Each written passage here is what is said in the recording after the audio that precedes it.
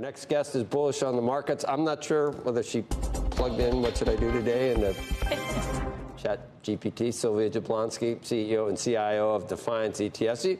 Do you feel like maybe we're ripe for a 10% correction like Mike Wilson, Sylvia? Good morning, Joe. I'm not looking for a 10% correction. You know, I like the analogy of you know, don't let your babies grow up to be strategists. It's more of a compass. Yeah, so I think it's a compass. I think we're due for a pullback. You know, the markets are really melting up, but pullbacks are also opportunities to come into the market. You have $6 trillion sitting on the sidelines or sitting in, you know, those 5% money markets.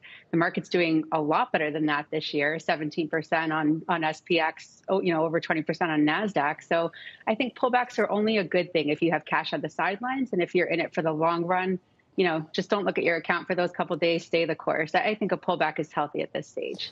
We were just talking about AI, and the build out for hardware obviously is great, but what about all the second derivative, third derivative plays on AI? Can you do that? They're cheaper, but they may be way into the future, the payoff.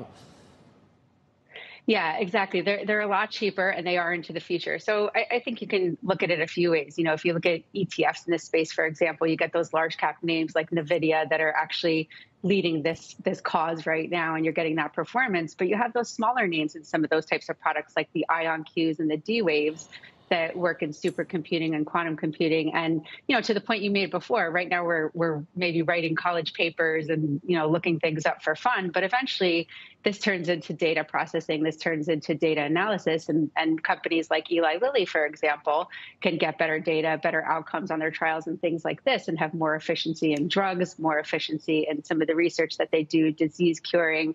And so I think there's a huge runway for AI that is highly productive and highly beneficial for society as well in the future. It's going to impact driverless cars, aerospace and defense, and yeah, we're in the first inning here. One of the individual names you talk about is MicroStrategy, is kind of a crypto play, and we have had a recent dip in Bitcoin. Do you think, well, number one, talk about that recommendation, but also, does the dip in crypto indicate anything to you about what might happen to the NASDAQ? Because they've been pretty highly correlated. Katie Stockton was talking about that yesterday. Yeah, I mean, I think, you know, crypto and NASDAQ end up being highly correlated for the sake of they're both risk on and risk assets. And, you know, they have moved in tandem through different parts of the year, but there are periods of time where they have diverged, actually. So we think, you know, the crypto sell-off, the news that we're getting on this is, you know, some of it is the German government, some of this is the FTX settlement and things like this. But overall, the long-term case for Bitcoin remains intact. And so, you know, if you believe that there's a long-term case in Bitcoin, and, you know, you've seen that pull back in recent weeks, MicroStrategy has also pulled back, you know, about 6% just in the last couple of days or so. And I think with that, you have a little bit of an AI play there. It is a data visualization, business intelligence company, right? So you play with that, you get a little bit of a hedge, but they are arguably also a crypto company. And now with crypto down, you know, we talk about buying on dips. This is a good dip to think about, and that's a stock to participate in both of those themes. What's your thesis on healthcare? That's a place where people might end up if they get tired of tech? Yeah, I think healthcare is a good one. You know, you look at these companies like Eli Lilly, for example, where they have the weight loss drugs. We all know that that's just been a massive phenomenon in the market this year and highly profitable. But they also have a big pipeline of drugs. They have diabetes drugs, immunology, cancer research, and healthcare companies overall. You know, the environment, aging baby boomers is sort of right for that space to continue to grow. They pay a nice dividend, and they tend to be defensive, right? So if we get that Mike Wilson pullback, you want to be somewhere where you have less of an impact on market corrections, and healthcare is a good place for that. So I do like those names in that space, particularly Eli Lilly. So do you, at times, would you recommend, you're recommending copper and uranium. Do you think people, how would people do that? Did typically just buy stocks?